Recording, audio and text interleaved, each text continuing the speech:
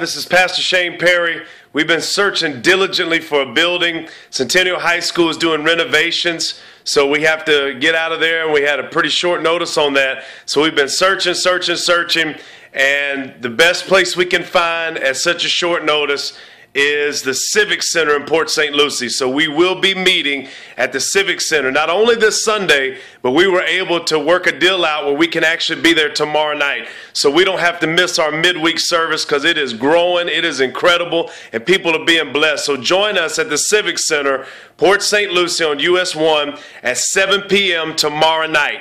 We're going to be in a smaller room tomorrow night because of the short notice, and we'll have ushers there to lead you in. But on Sunday morning at 11:30, we're going to be in the largest venue there, the ballroom that they have, and we'll meet there every Tuesday, every Sunday, beginning on Sunday. So tomorrow night at 7 p.m., we'll have ushers that will lead you to where we're temporarily meeting in the Civic Center. And then on Sunday morning, we'll be in the main hall. And, of course, we'll have ushers there to bring you in. So that's 7 o'clock tomorrow night and 11:30 on Sunday morning. So we're going to keep on doing what we do, guys. Can't wait to see you. NBC's on the move. We love you. Let's follow the vision and what God has called us to do to win the loss of this city and to develop people. Because at New Beginnings Church, we're loving a great God, developing great people, and expanding the greatness of God's kingdom.